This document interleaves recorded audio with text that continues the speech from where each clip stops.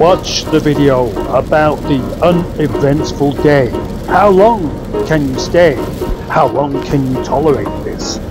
Hail, rain, inactivity. It's a challenge. How long can you stay? Will you be here at the end of the video? Or will you be going any second now?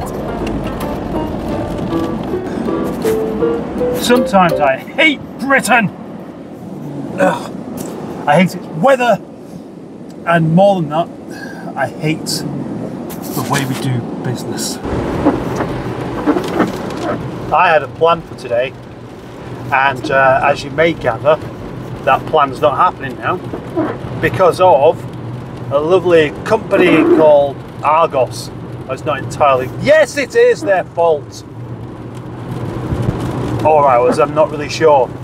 The fact is, we have had to do an emergency buy on a tumble dryer. And I say emergency because we can't live without one apparently, and the one that we had broke down yesterday.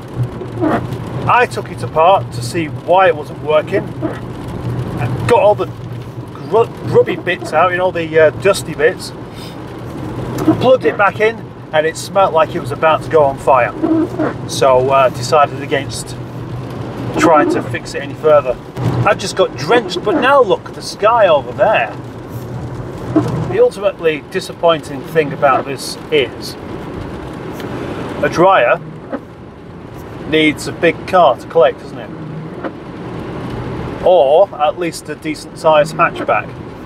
My hatchback called Nigel is currently on sawn, so I can't use it, but I can still use this Audi that does about 15 miles per gallon when you're not on a run anywhere. So I went and collected this new tumble dryer, and then popped back to work where I was about to get on and do my other actual plan for the day, and then had a phone call saying it doesn't work. The brand new one doesn't work. So went home, had a look. Guess what? It doesn't work. It just doesn't work. You plug it into the electric, you switch it on, nothing's there. It's a very basic, as cheap as you can get dryer, so there's no way that you can be tripped up by actually working, but you're not being able to use it because it's too technical. There's no display, there's nothing, it's a dial and a button. And another button for coals. That's all there is to it. A plug, which I did check the fuse on, and that is, oh shit, I've just realised something over there. Oh, balls. Anyway, this in mind, I said, well, contact Argos and say, it doesn't work, can you supply us with another one? It's not our fault that it doesn't work. You're not going to test it in the shop, are you? But no, you have to take it back to the shop, which means I've got to take it back to the shop. And that means that my day that I was supposed to be doing something useful today with now can't happen because of a sodding tumble dryer. You get the sense I might be a bit annoyed. I said I wasn't going to put any more petrol in this car because it's up for sale and it just wants to stay in the yard. Now it's down to a range of 10 miles. I can't trust that to get to Rochdale and back, and then back down to the yard. So I'm going to put petrol in the freaking car.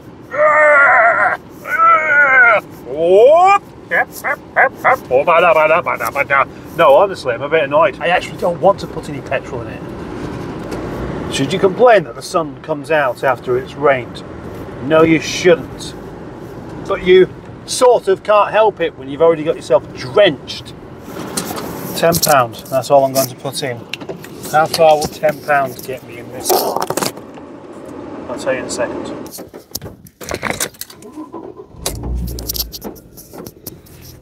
Ah, that's not too bad actually.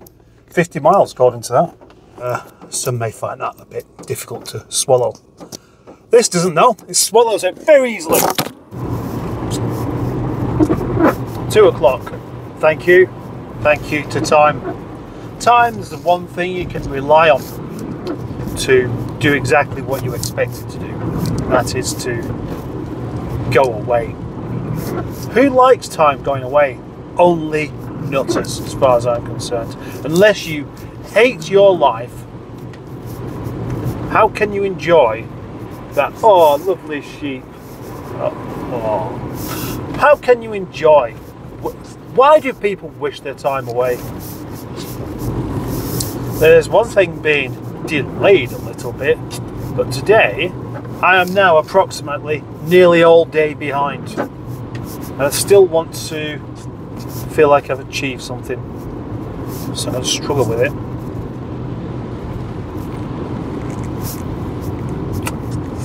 Bush Electrics. They're the ones that supply the faulty dryer. You'd think they'd check them before they left the factory. But no, sure enough, took it back. The guy in Argos plugged it in and went, "Oh, it doesn't work, does it?" "No, it doesn't work." "No." So rather than just exchanging it, kind of insisted that the next one he pulls out, we actually check it does work before we take it away again. And it did. So you could say, all's well that ends well. As long as you don't mind. As long as you're happy to ignore the wasted day in the process. There we go. There's a day in the life of mustard. Now try not to let it get you down. Bye.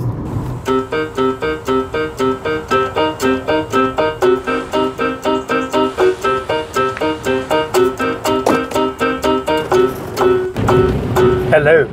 I'd like to be saying good morning because this particular trip out was supposed to be happening this morning, but it's not this morning now. It is now 2:30 in the afternoon.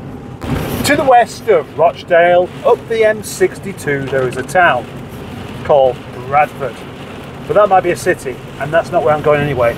There's also a city called Leeds, and I'm not going there. But I am going to somewhere called Dewsbury, which is kind of near Wakefield. And there I hope to bag myself a couple of goodies. Did you know that today, right now, it was supposed to be dry and sunshiny? And not hail. Hail! Wow! Torrential rain. Better put my headlamps on. I am off to see a young man in Dewsbury whom I've never met before, and I'm not sure if he wants his name mentioned, so I won't tell you his name, but I have put his name in the description, so just look there.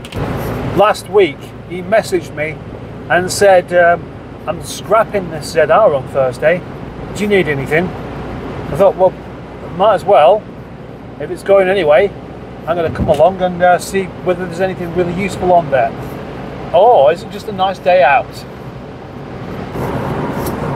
Well, to the left of me I can see sunshine, to the right I can see very, very dark clouds. Could very easily end up in a situation where it's raining. I'm starting to feel I need a cushion for this chair. Not to sit on, of course. No, because the seats don't have lumbar support. Isn't that awful? You know, when you consider the old Rover seats were wonderfully comfortable and you could sit all day and just be perfectly comfortable, and then they thought, no, we don't want you being comfortable. We want you to get out of your cheap car and feel in chronic pain. We want you to suffer for your choice of car. And so instead, pain right up your back every time you've done more than 10 miles. Maybe, like me, you're the kind of person that when you go home and there are scatter cushions all over the couch, before you sit down, you fling them all off. Maybe, not like me though. You could be somebody who actually lives alone. You could be somebody who lives alone, but still has scatter cushions everywhere because you think that's what you're supposed to do. That's what looks right. And so you put them all in order, you make your couch look right, and then you think, I need to sit down. You fling them all off into the kitchen and break a cup.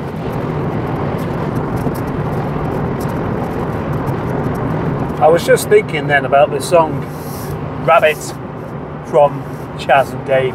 Is it called Rabbit? I'm not sure. Anyway, I was going to talk about rabbits and how we used to eat rabbits when I got distracted with the thought of how misogynic is that song? Eh? How much misogyny is in that song? I mean, this lady is perfect. She's got absolutely everything going, except she likes to talk. I mean, unless she does nothing but talk utter nonsense, and you just have to close your ears. Imagine being in a relationship where rather than just saying, look, you know, I'm not interested in your opinion on these things, I'm going to write a song. I'm going to write a song about this. Or could it be, but of course the other side that you don't see is that maybe this particular lady talked so much that there wasn't even the opportunity to get a word in edgeways. But she was quite a big fan of Chaz and Dave, so naturally the thing to do would be just to write a song, just politely asking her to shut her big fat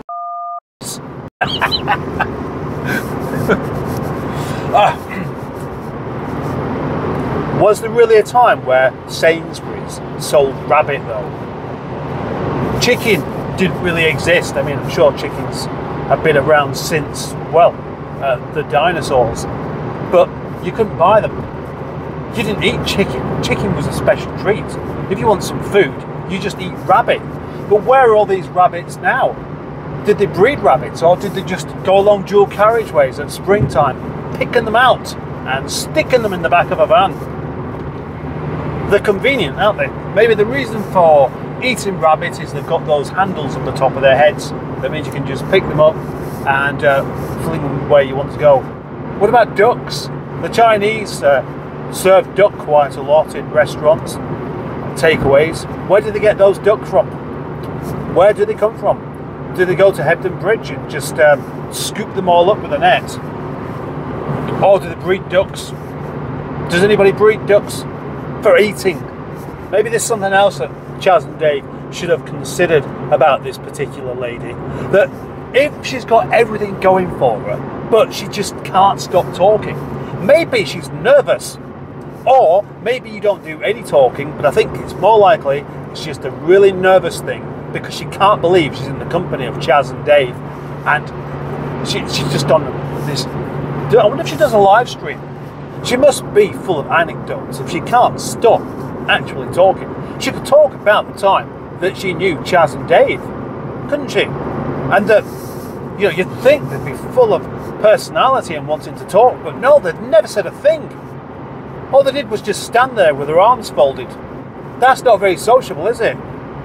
Because this particular lady never did an interview, never did a newspaper article, never started live streaming about her experience with Chaz and Dave, would suggest that maybe the song is just a little bit made up and this lady doesn't really even exist at all.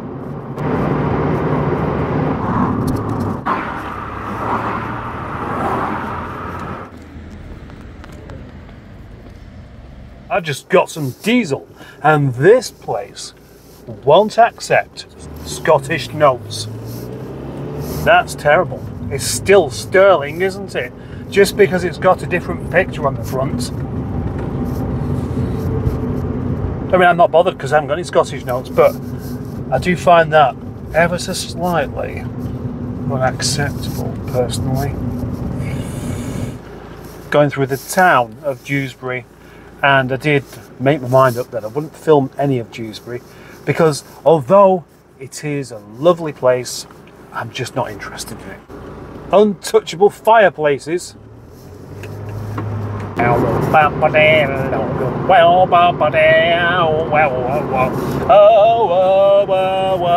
At least it's sunny now. My return journey fills me with hope and joy. I'm so happy to be on my way back. Fantastic, excellent.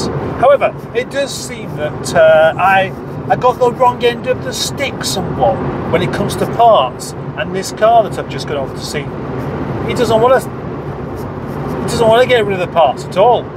No. How have I got that wrong? I don't know. And when I say getting hold of the wrong end of the stick, he wasn't even chucking a stick, apparently. No, it's just me chasing after my tail, trying to steal another dog's ball. Do you think that cats get jealous So, for example, you have a cat. It's your friendly cat. It likes to come along and sit on your lap and basically purr itself to sleep.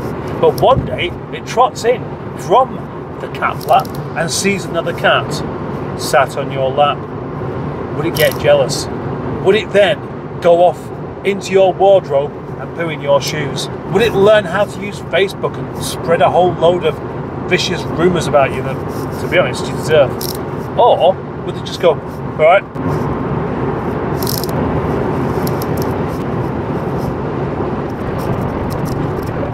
to console myself, I'm going to pretend to go to Milkston Road for a nice takeaway.